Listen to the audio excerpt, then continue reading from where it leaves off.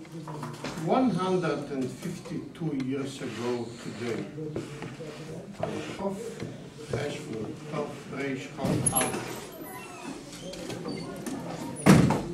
the Rebbe Rashab was born in Levin to his father, the Rebbe Maharash, and to his grandfather, the Rebbe Tzemach. 5 years later, when the Rebbe Maharash was 5 years old, he became a Chassid. A Chassid? 5 years old? Yes, his grandfather, the Tzemach, he knew him, and he knew his cousin, who was the Rebbe Tzemach. She lived far away in Ukraine, but she came always to her grandfather.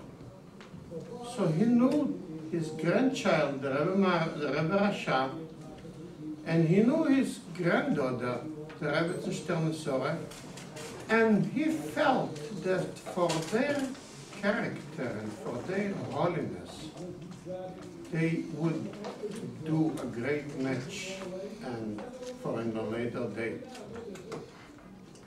That means that in the age of 5 years old, they got married? No. In that day, when the Rebbe Tzemach made the shidduch between the two little children in pre-1A, he wrote Noim for them. He didn't write the whole page, he wrote the first line of his blessing, and then he gave to a scribe to write the whole Noim, where it says that for next 10 years, the father of the Chosn and the father of the Kale are going to deposit some money in the account for their getting married 10 years later when they'll be 15. It was common then, in that period, for people to get married on age 15. So he wrote that for 10 years they'll prepare, deposit some money every year. He wrote how much each one will deposit. And then in the end of the Noim he wrote that I, as grandfather of both, I'm also going to deposit every year so much money into the account that 10 years later they will be getting married. Yes, that was a good wish. That was, Tzemach Tzedek was then very old. That was a half a year before the stalkers of the Rebbe Tzemach Tzedek. He didn't succeed to deposit every year, only the first time, because a half a year later were the stalkers of the Rebbe Tzemach Tzedek, of the grandfather of the Chosn and of the Kale. But they continued the preparations, and 10 years later, when the Rebbe Rashab and the Rebbe Tzemach was 15, they got married. Where did he get married? In Lubavitch? So let's see what they wrote, what the Tzemach Tzedek wrote in the Noim. He knew then that you could never know what's going to be 10 years from now. Where is going to be the ability to make a chasana? So what did he write in the Noim? Well, he wrote in the Noim that 10 years from now, they're going to get married in Yerushalayim. Planning to go to Yerushalayim to make the chasana? In those days, going to Yerushalayim was like now going to the moon. It wasn't a plan. It was just to express the fact that we don't know now what's going to be 10 years from now, where is going to be the proper place. So they wrote Yerushalayim. Actually, 10 years later, when they had to make the chasana, where did they do it? Oh, became a big dispute. The Rebbe Marash, the father of the Rebbe Rashab, said, obviously, not Yerushalayim, has to be Lubavitch. That's the center for Lubavitch Chassidus, and that's where the Mittel Rebbe was, and the Tzemach Tzedek was, and we are now here, so here it should be. Said the father of the Caliph, who was a Rebbe in the city of Avruch, somewhere far in Ukraine, says, no, we have a minhag that when there is a chasna and a kala, the chasna should be in the kala's place. Now it's also like that, the custom. So it should be in Avruch. Well, it was a big dispute. Finally, the chasna was in Avruch, in the place of the kala. But it was too far, and the Rebbe Marash himself, the father of the chasna, didn't go to the chasna. He just sent his wife, Rebbe Tzarifke, the mother of the Rebbe Rashab. He sent his Gabe, and they went there. It was then a week or 2 weeks travel on a horse and wagon. It was a big, long way to go. And they get married, and they came back. Obviously, he was still a 15 years old boy. He continued to sit and learn for many years. But he lived in a little house in Lubavitch, near his father. That's how it was for the next 7 or 8 years. 8 years later, when the Rebbe Rashab was only 21 years old, he didn't even become 22. The Rebbe Marash got sick, and it was his talkers with the Rebbe Marash. Chassidim turned to the Rebbe Rashab. He should become Rebbe. He said, no, I'm not ready for that yet.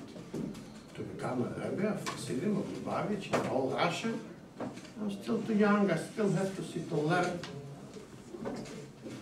So he continued to learn. For another 10 years, he didn't want to become Rebbe.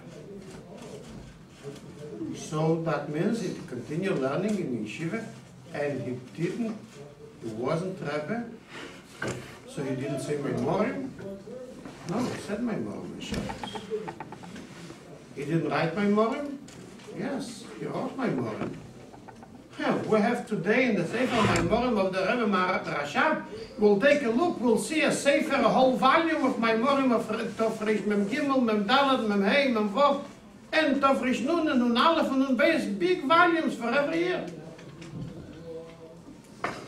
But to become involved in leadership of Chabad, he didn't. He wasn't ready. He sat and learned big learn Chassidus. Well, even today, Bochum are chazering Maimorim. Well, they're just chazering Maimor from the previous Rebbe, but he wrote Maimorim of himself. But that was just the way he learned Chassidus. He learned Nigla. We have tshuvas that he wrote in those years, but not as a Rebbe. We have letters that he wrote to many Chassidim about different problems, but it was just like a mashpia. He didn't agree to become Rebbe till 10 years later, in the end of Tov Reish Nun Gimel, almost 11 years after the establishment of the Rebbe Marash. When the Rebbe Rashab was already then 33 years old, finally he agreed to the request of Chassidim, and he assumed the leadership of Chabad and became officially the Rebbe.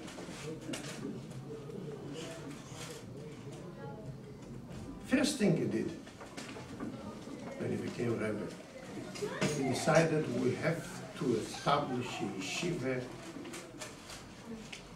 Yeshiva, what was till then? Bochum didn't learn. Sure, Bochum learned. But it wasn't the yeshiva. It was every Bocher goes in a shul where he lives, and he sits in shul, and he learns the whole day. And there is usually some people there that know how to learn, and they sit there and they answer the questions, and sometimes they give a shir. They didn't need a teacher to become a police to control them. They obviously, it was natural. Every bocher sits in shul and learns, and he has shiurim from whoever says shiurim. He didn't need anyone to control him, to encourage him, to force him to stay in class.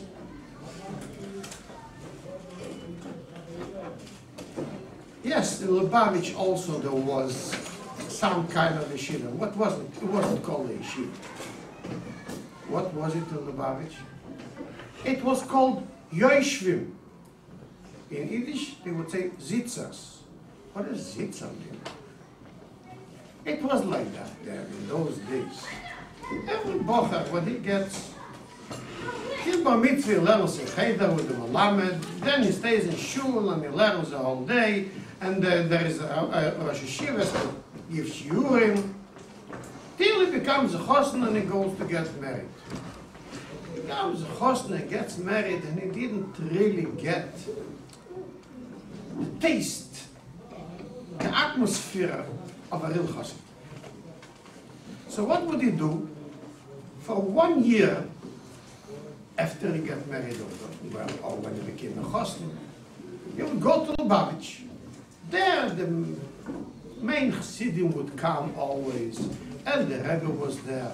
So they would sit there for a year and learn Chassidus and hear from the chassidim about Chassidus. So then they would get the real taste of becoming a real Chassidah Shari'im.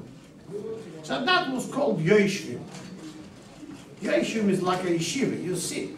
But it's not like a yeshiva. There was no dormitory and no classes and no nothing. But he would pay someone in Lubavitch to stay at his house for a year.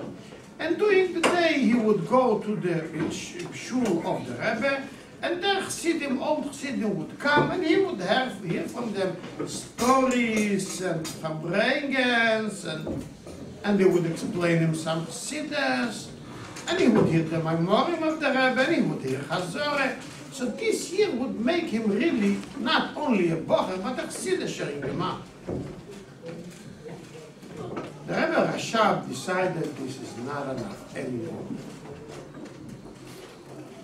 Assume today that would be the condition. That whoever wants to learn, let him go to shul and sit there a whole day and learn. How many of boys in your age would just go to the yeshiva and sit there and learn a whole day if they don't have a class? The world became different. There was a lot of reasons for that. In those years, there was a lot of pogroms. They killed in every city. They killed a lot of Jews. Many Jews escaped Russia and they went to Israel or to United States. 1 million of Jews during those few years left Russia. So obviously those that stayed, the community became not as strong as before. So just relying on the fact that every bocher that wants to learn would sit a whole day in yeshiva, in shul, and learn by himself, it wasn't enough. He felt he has to build a yeshiva. Well, to build a yeshiva is not such an easy thing.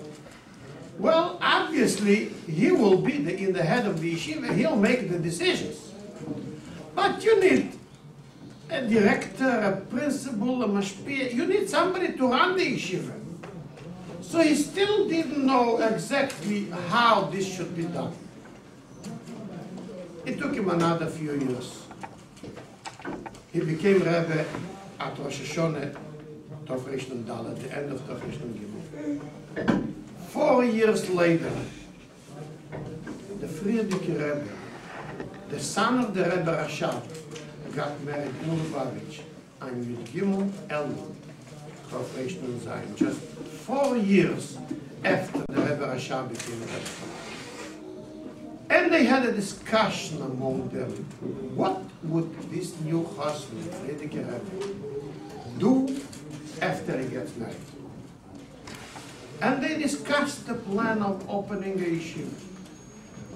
And then they discussed, the Friedrich Rebbe told to the Rebbe Rashab, you know what?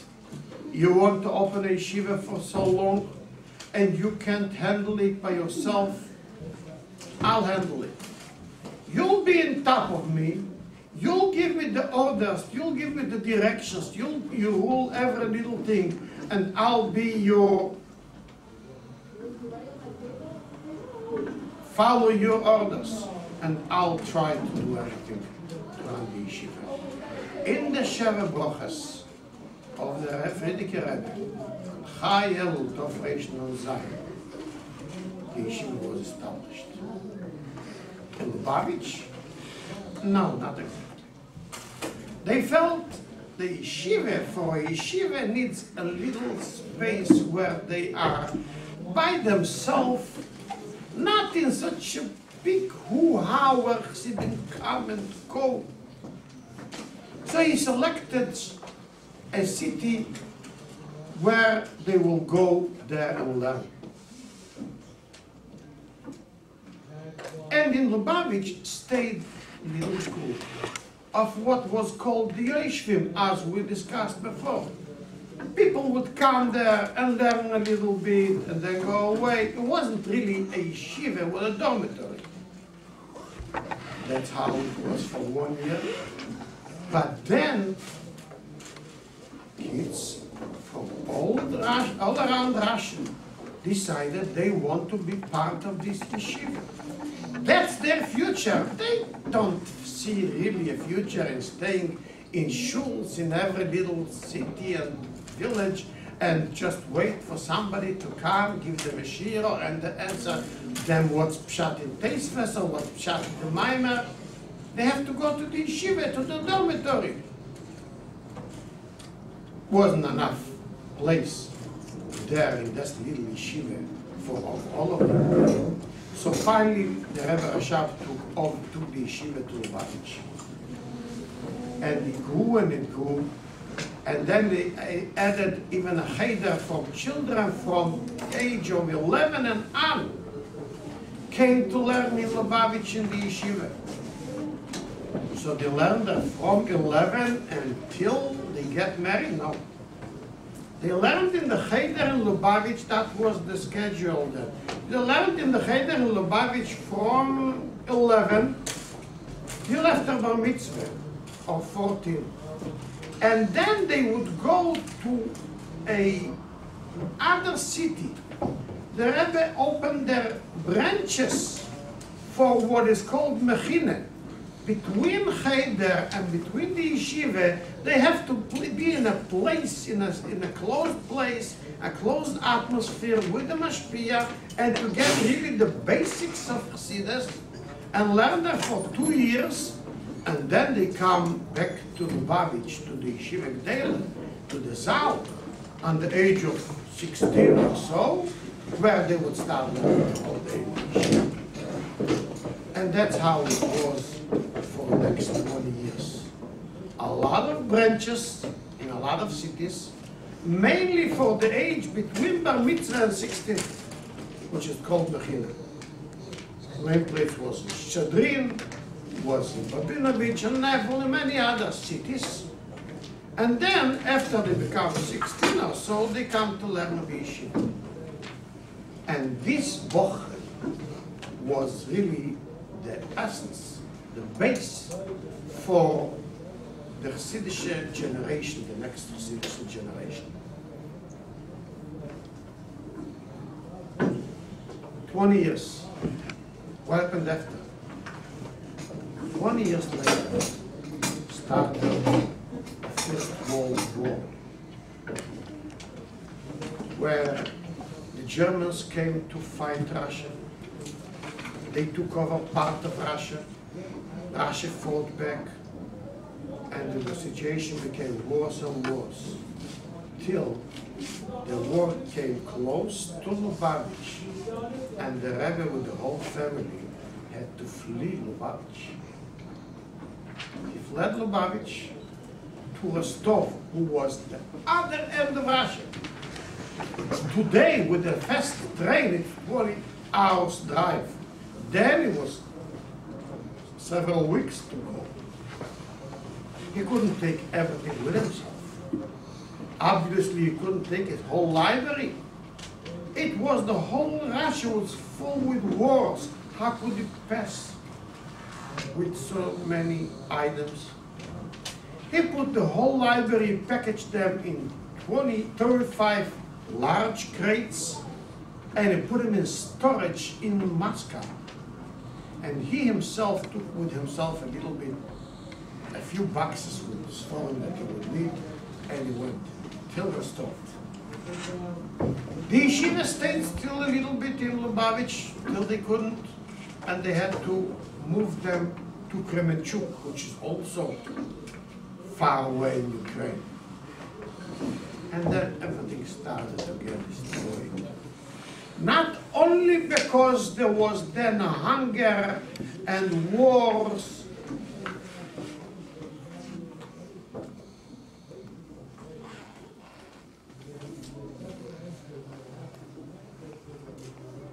the Bochum had to flee Lubavitch, and not only had to flee Lubavitch, but then there was a war.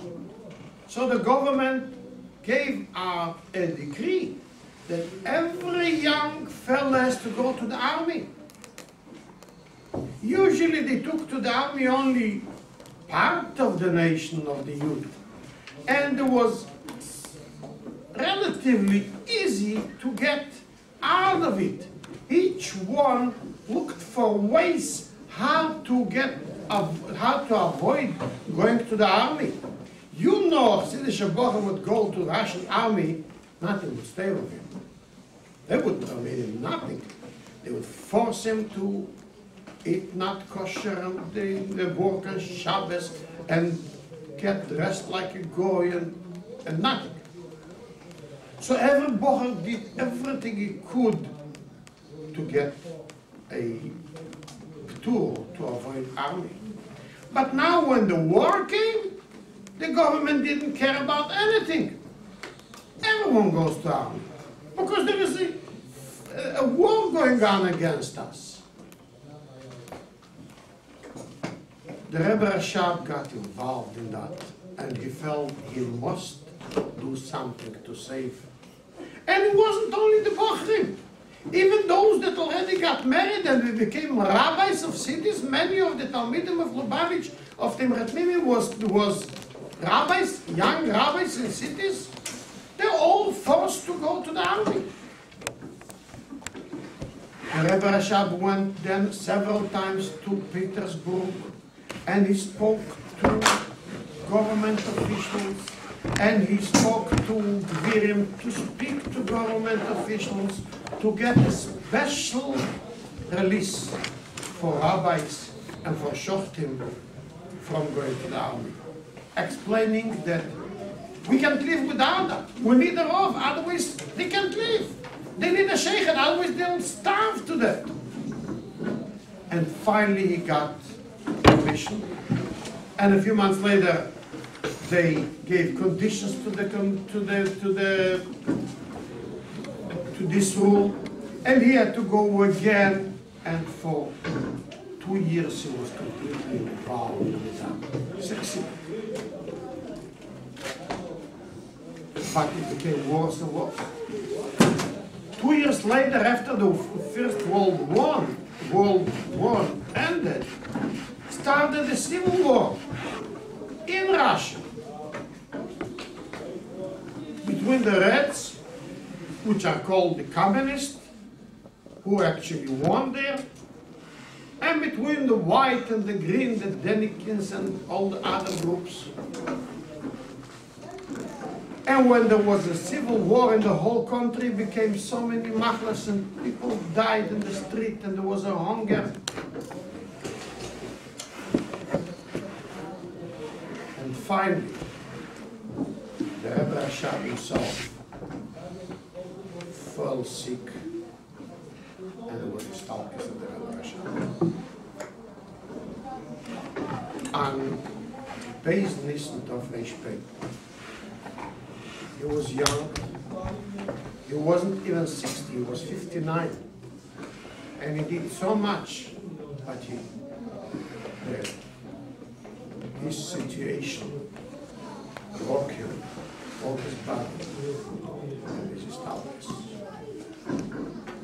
He became sick, and he knew his hours are numbered.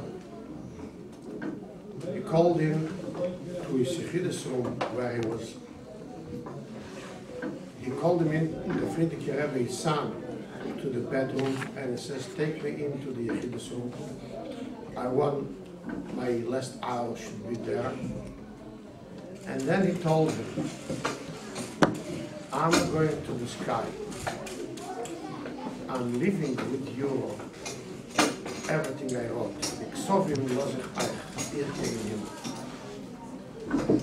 All those years that the Rebbe Rashab was in Lubavitch and leading the yeshiva,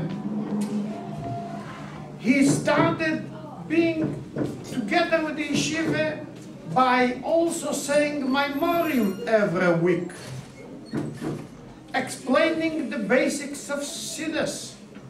It wasn't just a mimer, he said on Shabbos. He would say the Shabbos, the mimer on Friday night, and then there was the Bochim Chazer, the mimer between themselves, and then every week the best Bochim that knew better the mimer, they would go into Yechidus and to Chazer in front of the Rebbe summarize what they understood from the mimer. And then whenever they didn't understand, they had the opportunity to ask the Rebbe what was pshat in the mimer. And the Rebbe would explain that. Just like you know in a class that the teacher gives a shir, and you understand most of it, but not really everything, and the next day he says, "I want to hear from you what you understood, and if you don't understand something, don't be shy and ask, and I will explain it." And that's what he did every week with the Bachar. So a few hours before passing, before these talkers, he says, "Ich gegen Himmel und ich soll ihm was reichen."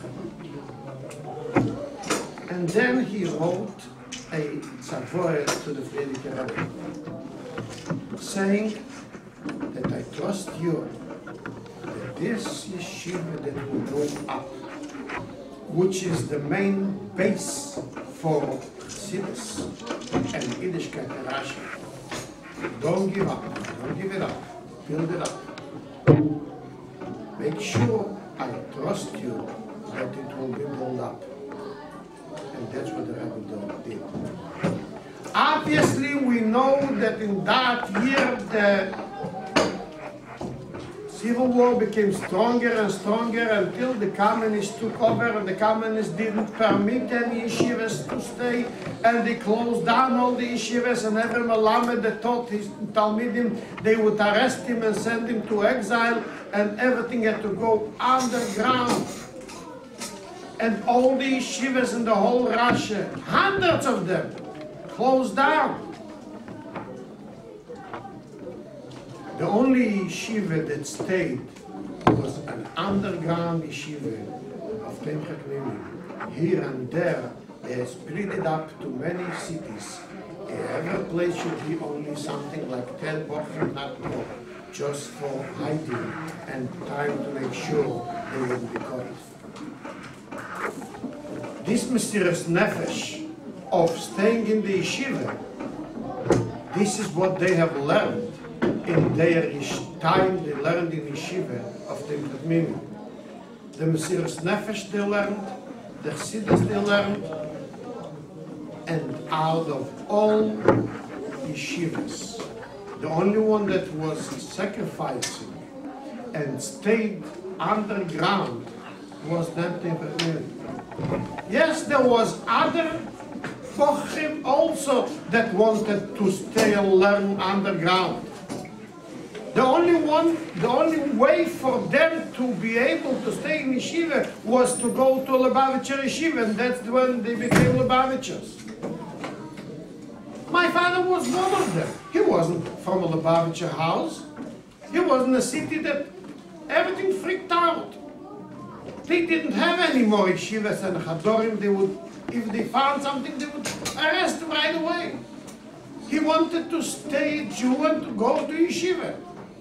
You know, the only yeshiva was underground yeshiva in Vitebsk of Timchet Mimim. So he went there. That's how he became a Lubavitcher. And that's how his son is a Lubavitcher standing in front of you. And that's how his son's son is staying every day in front of you as a Lubavitcher. Because then in Timchet Mimim, that's where they learned the real Mesiras Nefesh. Then Mesiras Nefesh was to stay in an underground yeshiva.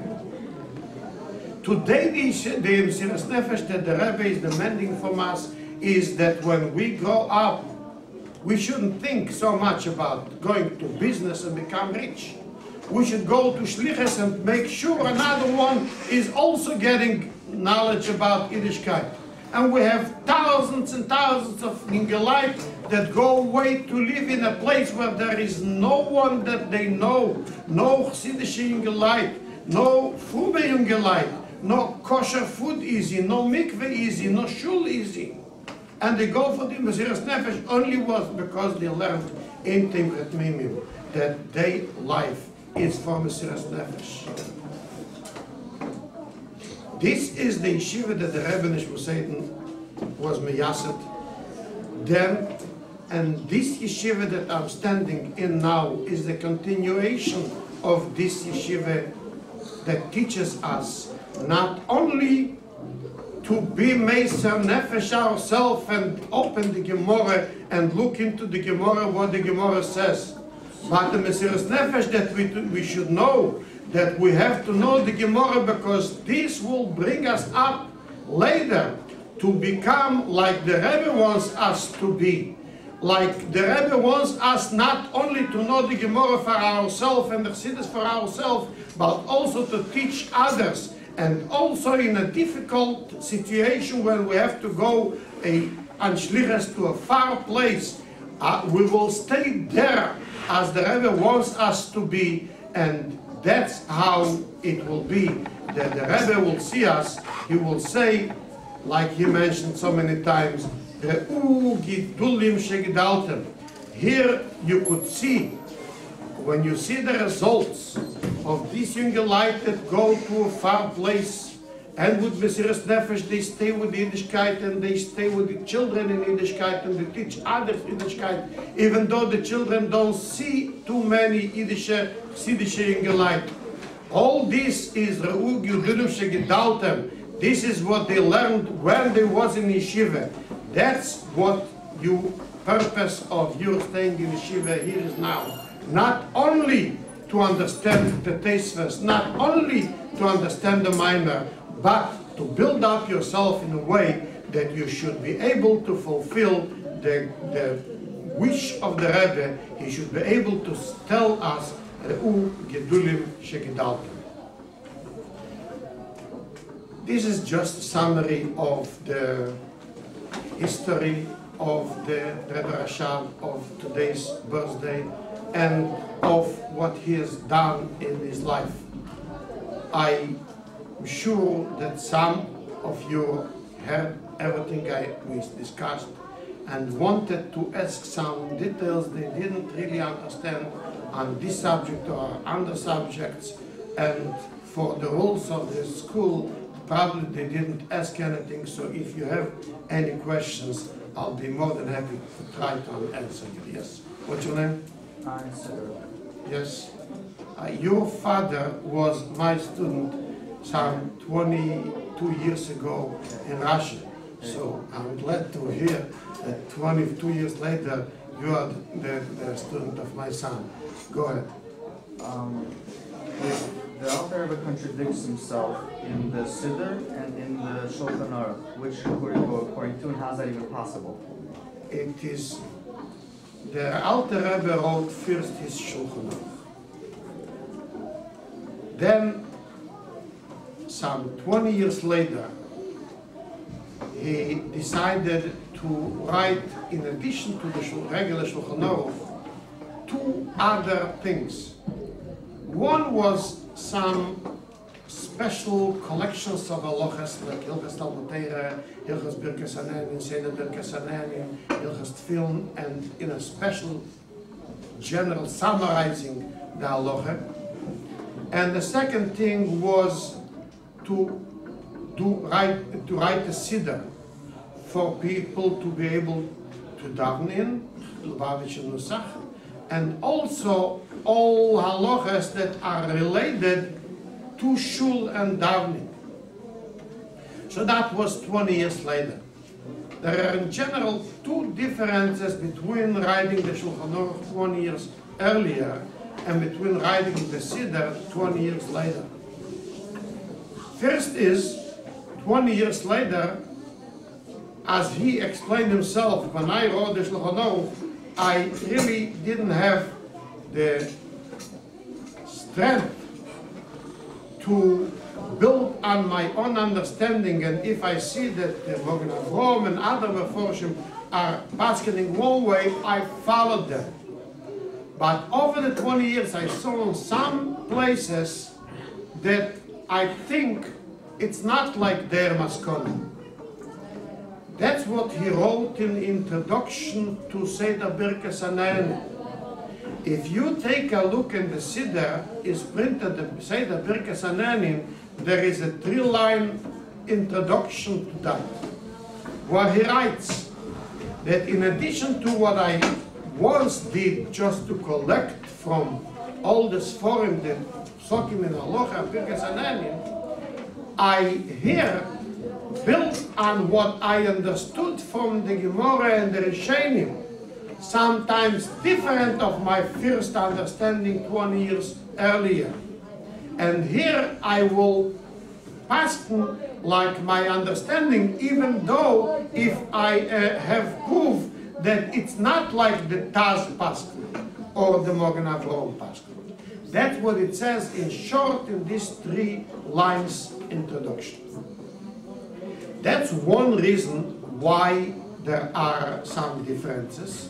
And obviously, we paskin like the Siddur, because this is 20 years later where he writes, that's my final decision. Then comes another thing, that in the Siddur he speaks already to Chassidim that they are ready to be more machmer. Sometimes there is a machlekes, and when there is a machlekes, you could rely on one day or the other day. If you'll take a look at the Siddur in Shabbos, there is Seder Achnosos Shabbos, and then Hilchas Rapsel Shabbat, where he writes that even though that al pi halacha you could rely on one day, but there is still another day, and you should be machmir for that day. Because after all, it's a sofek, maybe you'll be over on a Yisur. Just like one of the examples. You are allowed to eat nuts on Shabbos. But it's a little complicated. You have to do it the proper way. Why? Because when you break the nuts, they are mixed with the shells. And if you take then the pieces that you want to eat and you eat, that's okay. But if you take the shells and you put them away, that's better. So it's hard to watch. And also those shells are muktzeh after they broke. So you're not allowed to touch them. You have to take them off the table from the side of your hand. It's difficult. So therefore, says the Alter Rebbe, I advise we shall refrain from eating nuts on Shabbos. We don't. This is not the halacha that says in Shulchan Aruch. That when he is writing to the Chassidim, we should try harder.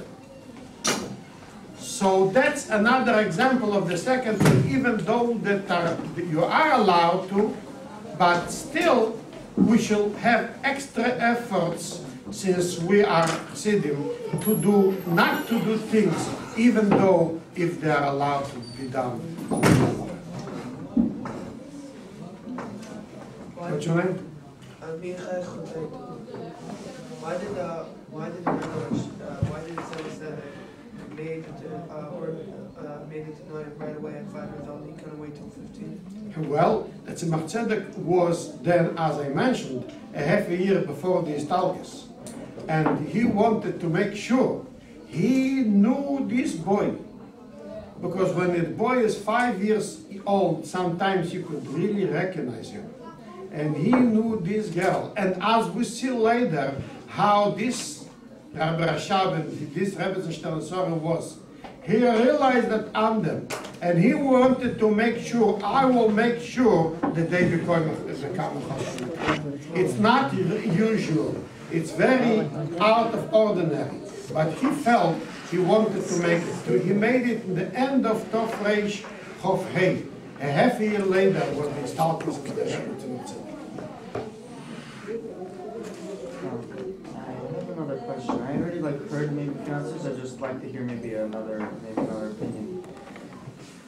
In davening, most of davening is praising Hashem, and saying how great He is. But Hashem is way beyond the description of a person and the words He could put him. So isn't it belittling him, Hashem? So, two things. First of all, you gave an introduction. Most of it is praising. As we know that in Shmoneh we have 18 or 19 blessings.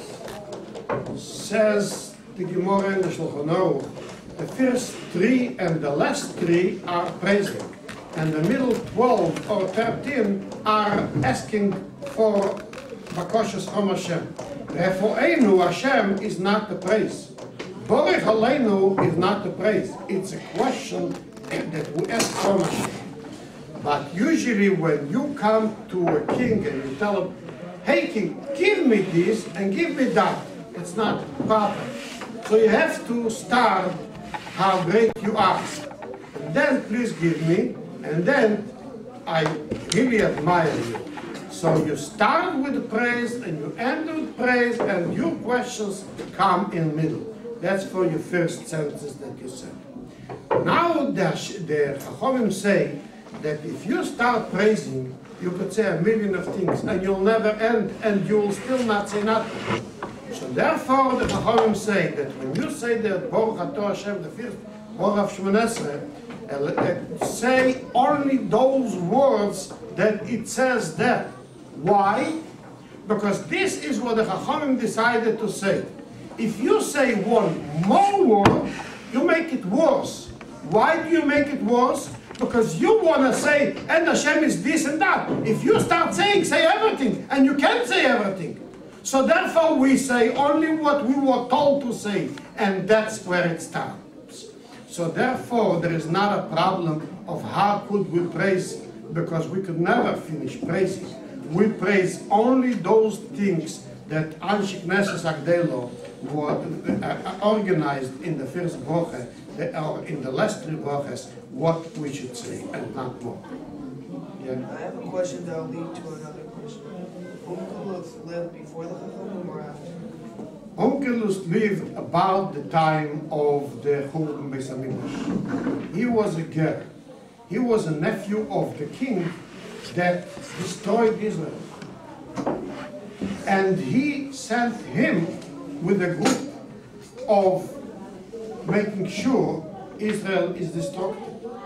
But when he came there and he saw what the Jews are, he decided that he stays there and became a ger.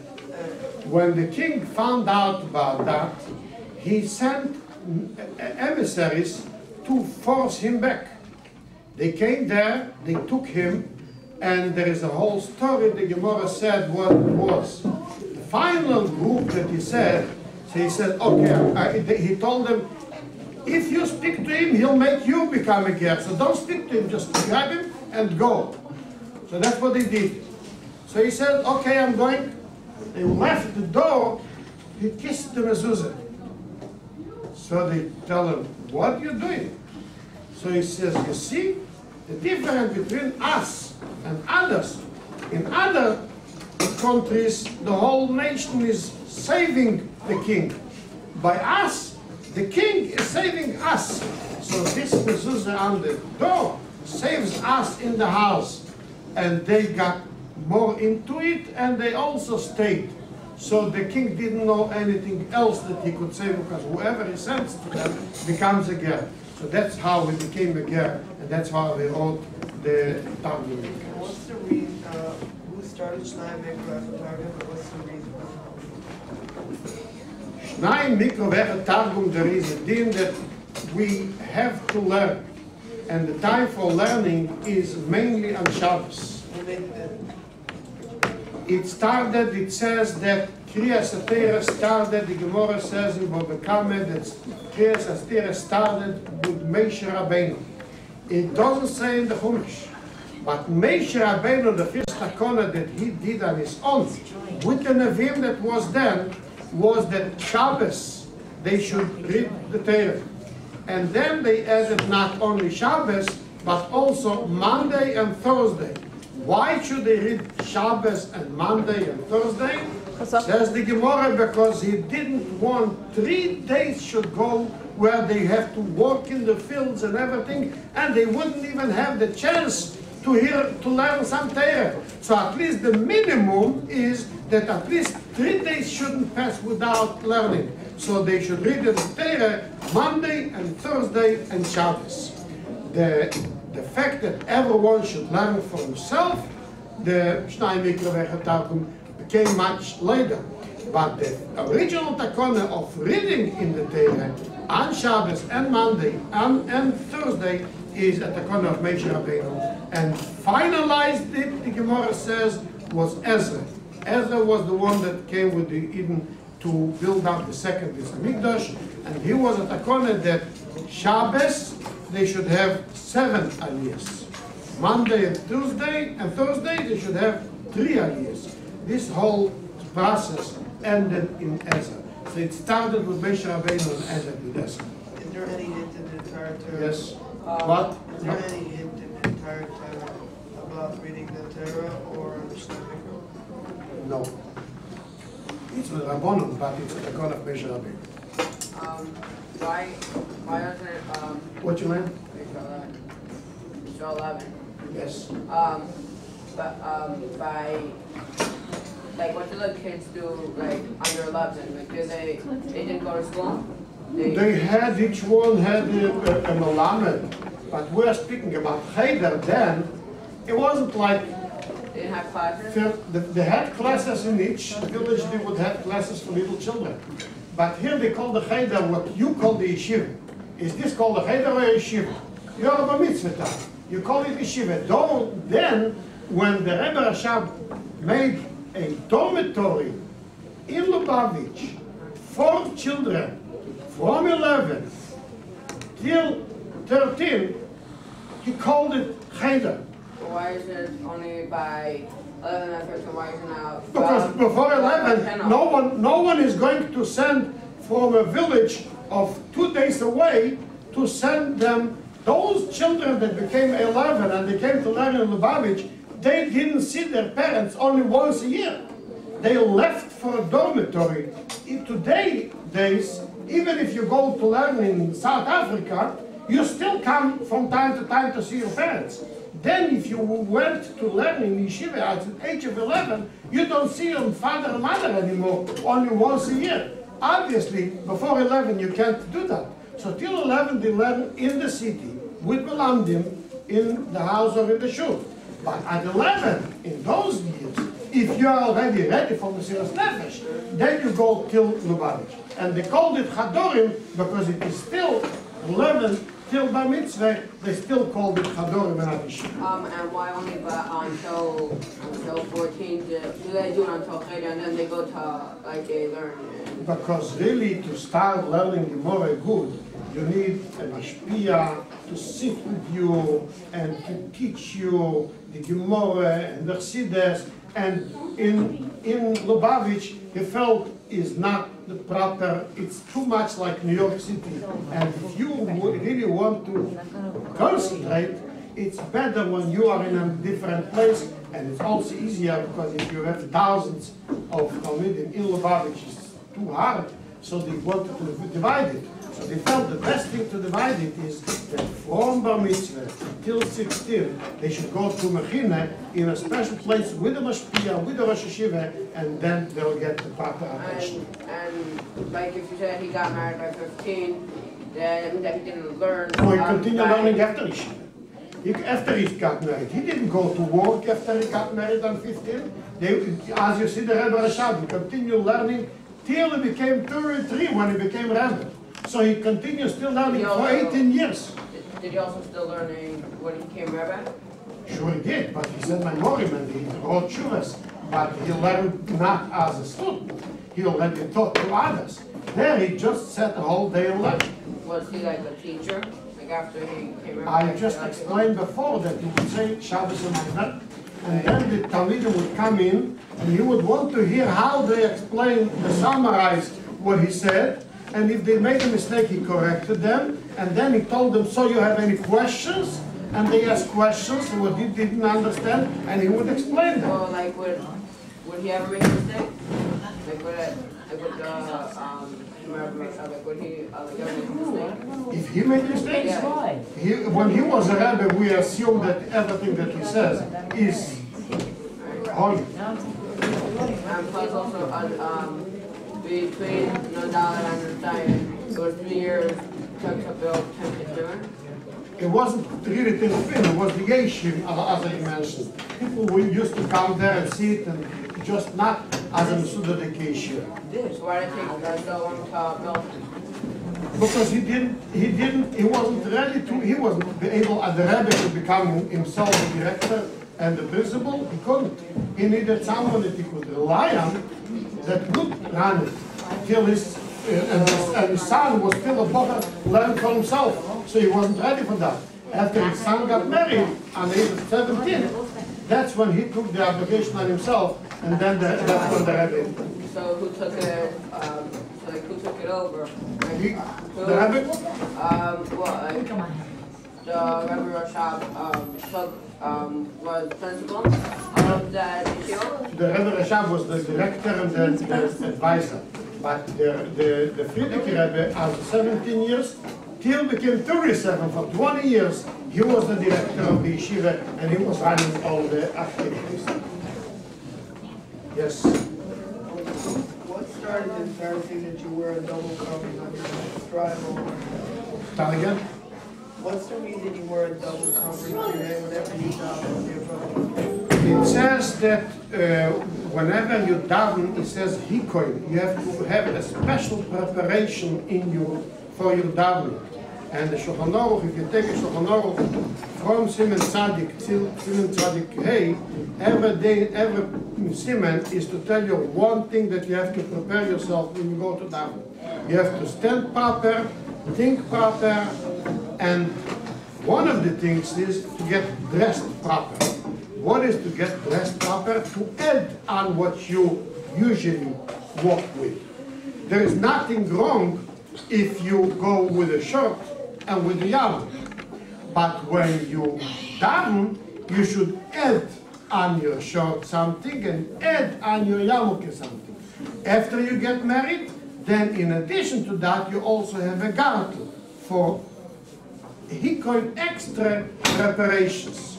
So it doesn't really make a difference. So why do we wear hats and some other soccer wear straddle? They're both covering. It doesn't make a difference. The reason why streimel and hats is up to the gzeres that was in Russia for gzeres olabushim and the gzeres that was in other places and the custom that was there, and it's a whole complicated subject to discuss, not on one hand.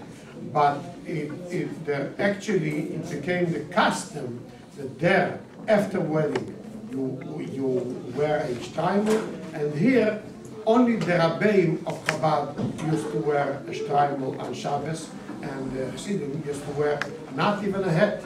They used to wear a casket in Rashab. You wasn't allowed to wear a hat in Rashab. If they would see you with a hat, they would arrest you. There was different things. They didn't permit you go with Jewish clothes. You had to go dressed just like a regular person, not something special clothes for Jews. So that caused all complications why there's different customs in the clothes. Yes, what's your name? Yes? Why didn't the Rebbe wear shine? Because the Rebbe himself, he didn't want to be separated from the Chassidim in everything, not only a shtreimel. He just wore like everyone, and he did like everyone. They once gave him a special silver pitcher for the wine that he would drink on the. He says, he explained in the letter, I don't want that I should have a different pitcher than all Chassidim they just take from a regular bottle. I also want. They once gave him a silver esrig holder. Everyone has it, but not everyone. So he didn't want to use it. He didn't want to use silver, just like a regular person. His whole behavior always was just to be just like a regular person. If he goes between other people, if they don't move away, you would recognize that he is something special, not like the other Chassidim. That was the reason that he didn't want to be different. Why didn't the Rebbe do that? Friedrich Rebbe, he used to wear a shtreimel on I mean, Shabbos. why didn't he want to be like a regular person? I don't know, because a Rebbe has to be a Rebbe. And if he's a regular person, you don't just, like a question, if the teacher of the class would just be like a regular boy, and nobody would have to report to anybody, nobody would have the ruler over you, you need some power. But his character was always, that's why also before he became Rebbe, he was so hiding everything that he himself was. Nobody should know. He never felt comfortable to be outstanding. He couldn't stand it. So it actually became that after he became Rebbe, he also didn't want to become outstanding. So he did only with the most, what he was Did the forced. Friedrich Rebbe ever wear like